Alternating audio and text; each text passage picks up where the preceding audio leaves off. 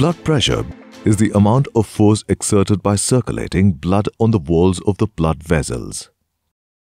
Gravity, valves in veins, and pumping from contraction of skeletal muscles are some other influences on BP at various places in the body. The term blood pressure usually refers to the pressure measured at a person's upper arm. It is measured on the inside of an elbow at the brachial artery, which is the upper arm's major blood vessel that carries blood away from the heart. Blood pressure readings are measured in millimeters of mercury and usually given as two numbers, for example, 120/80 millimeters of mercury. The blood pressure usually is measured with a small portable instrument called Sphygmomanometer. The blood pressure cuff consists of a pressure gauge, an air pump, and a rubber cuff. The instrument measures the blood pressure in units called millimeters of mercury. Today, BP values are still reported in millimeters of mercury, though aneroid and electronic BP devices do not use mercury. Along with body temperature, respiratory rate and pulse rate, BP is one of the four main vital signs routinely monitored by medical professionals and healthcare providers.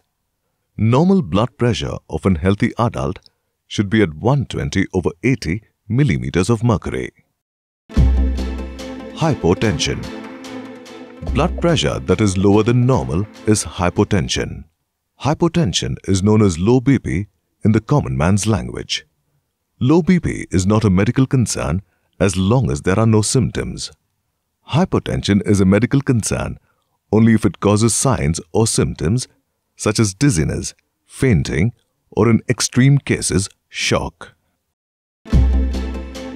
Hypertension. Hypotension is a chronic medical condition in which the blood pressure is elevated. It is also referred to as high blood pressure. Types of hypertension. Hypertension can be classified as essential or primary hypertension or secondary hypertension. Essential or primary hypertension means that no medical cause can be found to explain the raised blood pressure and represents about 90 to 95% of hypertension cases. Secondary hypertension indicates that the high blood pressure is a result of another condition such as kidney disease or tumors. Classification of hypertension. A recent classification recommends blood pressure criteria for defining normal blood pressure, pre-hypertension, and hypertension. These readings are based on the average of seated blood pressure readings that were properly measured during 2 or more office visits. In individuals older than 50 years, hypertension is considered to be present when a person's blood pressure is consistently at least 140 millimeters of mercury systolic or 90 millimeters of mercury diastolic. Patients with blood pressures over 130/80 millimeters of mercury, along with type 1 or type 2 diabetes or kidney disease, require further treatment.